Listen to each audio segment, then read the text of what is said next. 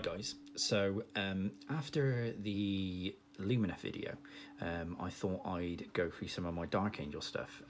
It's obviously a little bit different than the Age of Sigmar stuff that we've been doing on the channel, but I thought that it would be quite good to show some of the models and hopefully sort of like explain the process in which I've done them. So I guess first things first, I'll do the Intercessor Champion.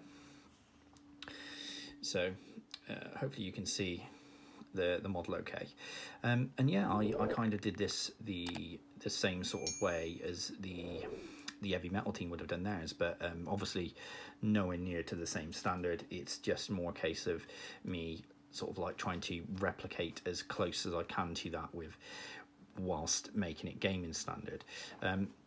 It's hard to get the true sort of like color profile that you've got on here, but you can see that I've done sort of like the if I can show you, sort of like the chunkier highlight and then the line highlight, and then again I would normally take these up a little bit higher, but I haven't done this because it's like just a squad member, if that makes sense. So it's basically a case of just, you know, undercoating the model Dark Angel green, doing a 50-50 mix of, Caliban green, doing a 50-50 mix of Caliban green and Warpstone glow, and then doing a line highlight of Warpstone. So you get that chunky highlight that the heavy metal team sort of like talk about quite a lot.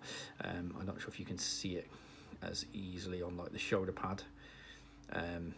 But yeah, it's I think that it does a good job. The Parasword's obviously done in sort of like your standard Parasword style, which I followed the Darren Latham YouTube video to do that, and then you can see that there's like transfers and the free hands on sort of like the shield plus your Microsol. I've provided the Aged Rust Forge World Weathering powder on the legs. I apply that as like a wash, and then I dust it on afterwards, just to tighten to the bases. I know I've had a little bit of constructive criticism online about people saying that they don't really like the orange on the base, but I think it's quite nice and ties it to the ground, and also like kind of makes the model sort of like feel like they're part of the environment. Here's just a normal tactical intercessor that you can see. I've done sort of like the similar style, third company with the knee pad, using the actual like the Dark Angel upgrade sprue. You can see that I've like done the freehand in sort of like that gothic style there.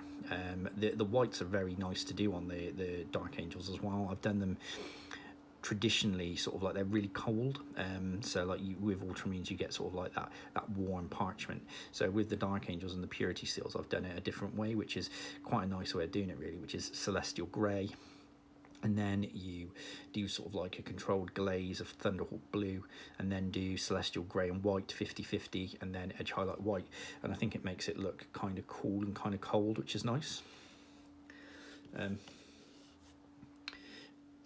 Just showing you sort of like one of the captains, which is a conversion or a kit bash. I've just used a standard sort of sword from the I believe it's from the Dark Imperium box set, maybe even the one before that, I can't remember the name of it, but I've done that, and I've applied sort of like just cut off the wings off the helmet of the guy, and just stuck them on because I think it kind of makes him look a bit more Dark Angel-y, and provided sort of like a banner top, sort of like a shoulder pad top, which is from the Ravenwing upgrade sprue. Really nice to do. I think it looks really cool. The sort of like the maroon color here, that's done with exactly the same way as I did the Lumina stuff. So again, it's Baraknar Burgundy, then a Baraknar Burgundy and 50-50 mix with Screamer Pink, and then right the way up. I do get asked quite a lot about the cream on the pads, on the sort of like the cloaks. You can see it more on some of the other models I've done, but that's done with Wraithbone. So you basically Wraithbone the entire thing, get it nice and flat, and then do a 50-50 mix of contrast medium and snakebite contrast, and just glaze it into the recesses. This is again, it's a little bit rushed, a little bit rough. I'll get my Primaris Lieutenant Dark Angel that I did to a higher standard and show you a little bit better on that one. Deathwing Knight. Deathwing Knight's done very similarly to the normal stuff, which is essentially, you can see a bit of hair on that. Essentially you do Wraithbone, and then control wash the pin shade, the recesses of it with snakebite leather, and then edge highlight it white. And it kind of turns, I mean, it looks a bit flat in my opinion. I think maybe if I'd have done it a little bit different, I'd try and add a bit more depth to it if I was doing it to a higher standard. But I think as an actual gaming piece, it looks kind of cool. Again, sort of like the dust to sort of like tie it into the base. You know, after some feedback online, I pushed the green on the hood and the tabard as well, because people said it, like, you know, it didn't pop enough, so I've pushed that. And it's again the same green as I do the armor. It sort of like ties it all together then, and makes it work.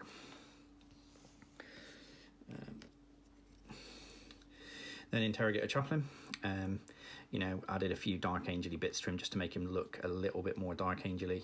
The transfers here, sort of like on the sort of like his shoulder pad bits, or like his brooch bits, that's a transfer, and that's a transfer. You know, added the Dark Angel book there from the upgrade sprue, and then that again from the Raven Guard upgrade kit, which is Raven Wing upgrade kit, which is brilliant. Again, gaming standard, just trying to get it on the table, make it look cool. I've done the typical heavy metal cold black sort of scheme, which is Incubi Darkness, a black Incubi Darkness, a Thunderhawk blue, Fenrisian. You can see I haven't actually done the backpack yet, which means that you can see the difference of where it starts. But yeah, it's kind of like looking good. And I've also sort of like tried to do scratches on the leather, which I did with, if I remember rightly, it was Carrick Stone. So, and then I've done that, so you can see, I'm not sure if you can see the scratches a little bit more there. But yeah, again, applied the same cool sort of colour scheme on the tabard. And then the Redemptor Dreadnought. This one, again, following the same scheme as your standard Dark Angel stuff, and the cool green. You can see the cool black. You can see like the chunky highlight there on the barrel of the gun quite nicely.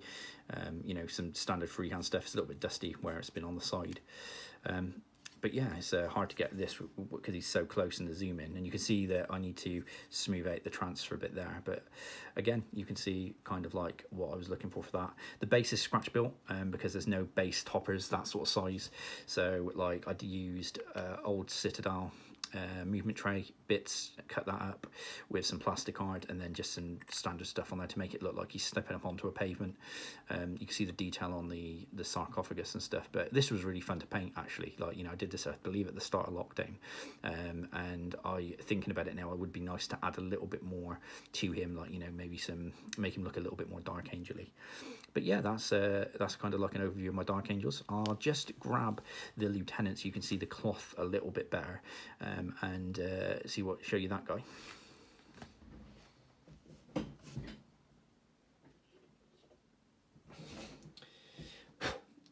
So this guy I tried to paint to a higher standard. As you can see, he's a little bit neater.